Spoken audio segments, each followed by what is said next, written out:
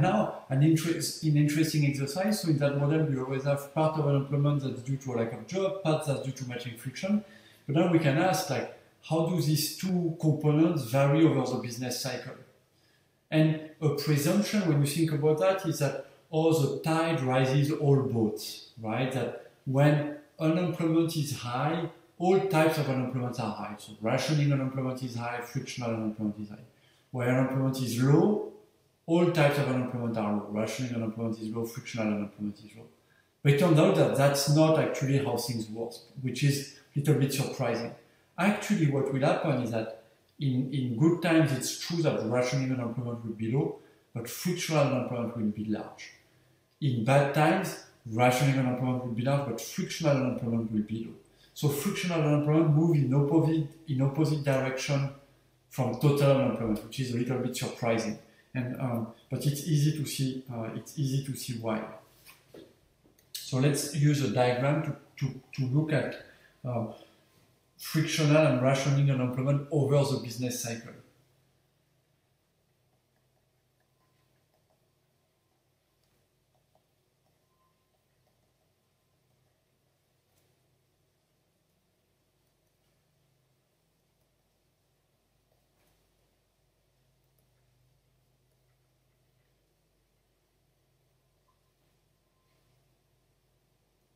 So we're going to look at what happens when the labor demand moves around. You remember, like business cycle, we want to be able to generate realistic fluctuations in unemployment and vacancies. We need to look at what happens when productivity moves around. We need to look at what happens when labor demand moves around. You know, business cycle don't seem to be generated by shift in labor supply. And so let's see what happens when labor demand moves around. So let's start with good times. Oops, sorry.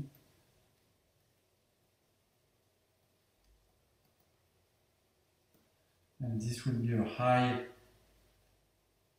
labor demand. Then we're going to contrast that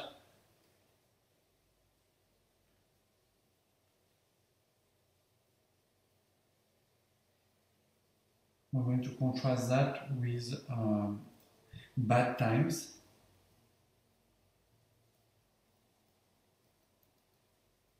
That's going to be a low labor demand. And let's see how the decomposition changes.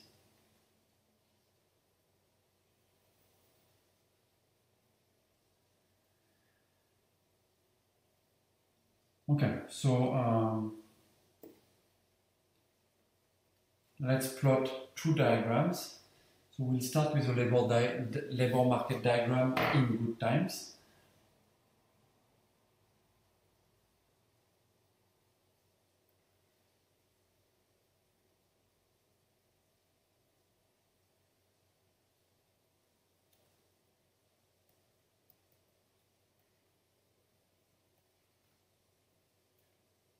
So let's have our labor supply, which will be the same in both cases anyway.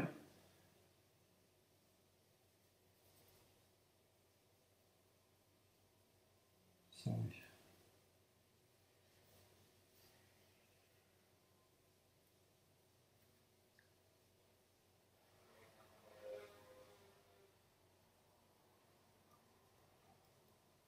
Okay, so that's the labor supply. So here we're in good time. So let's have a strong labor demand.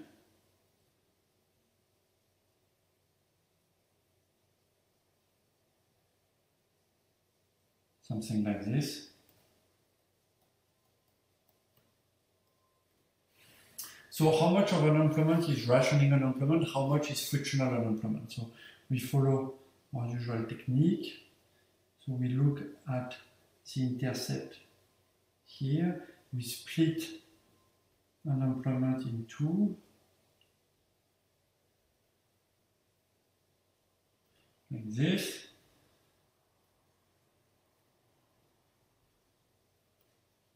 Okay, so this is our equilibrium. So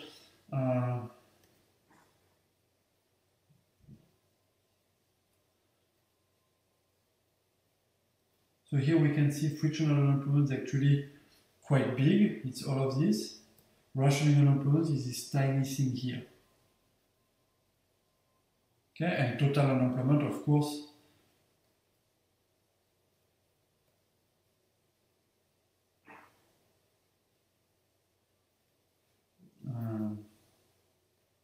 total unemployment, of course, is the sum of these two things, so it's going to be all of this.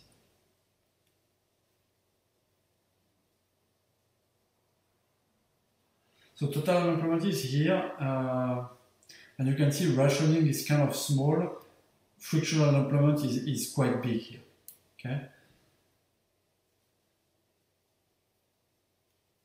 So we have high UF, low UR. And overall unemployment is fairly low because here we have a good time. So in good times, obviously, the labor demand is shifted far out, so that the lack of job is small, so rationing unemployment is small. That's why we have low rationing unemployment. Labor demand is far out, so total unemployment will be low. But nevertheless, you can see that because the tightness is quite high, the reduction in employment due to the matching friction is quite big. That's because the tightness that we have here is actually quite elevated. So that's why frictional unemployment is actually high here. Okay, so now how are things going to be different in bad times? Well, you'll see in fact they'll be quite different. So let's plot another diagram.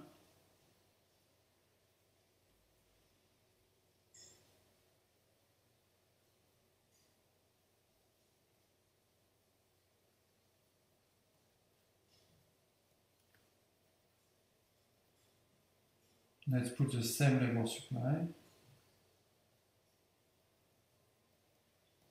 Now let's put a new labor demand which is much further in, right? Because now we are looking at bad times, so maybe something like this.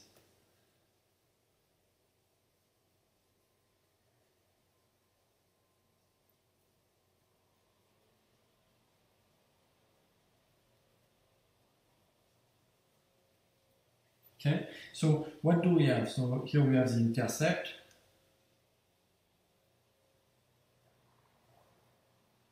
Okay, so first thing we can see that obviously rationing unemployment is much bigger than before.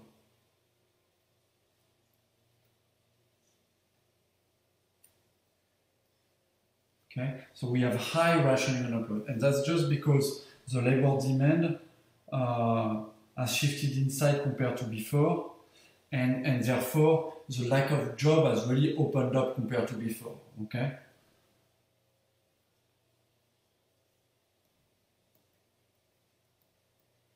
And the kind of economic mechanism behind is that productivity has fallen, so workers are less productive.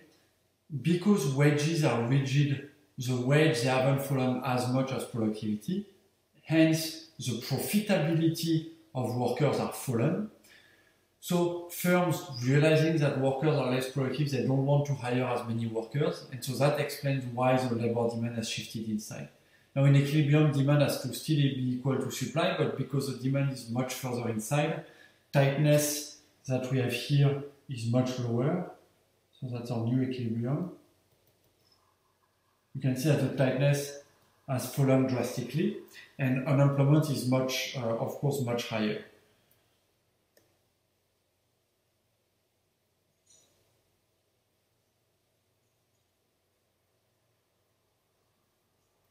So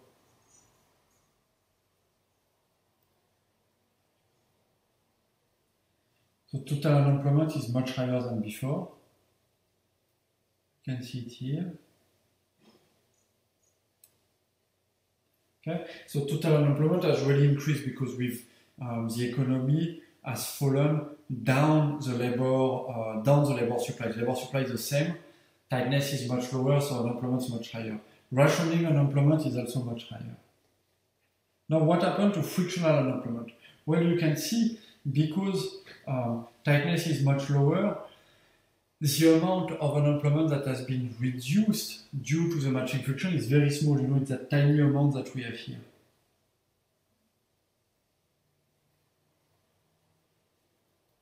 the idea is that, there's a big lack of jobs, there are a lot of unemployed workers, the tightness is very low. For firms, it's very, very easy to recruit in that time.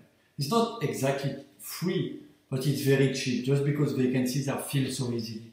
And as a result, if we compare a world without recruiting costs and a world with actual recruiting costs, because these recruiting costs, the number of recruiters that the firm need to have is quite low. For firms, it's not really a big deal that they have to recruit workers because recruiting is so easy. So the additional amount of unemployment due to recruiting is quite low. So we have low frictional unemployment actually.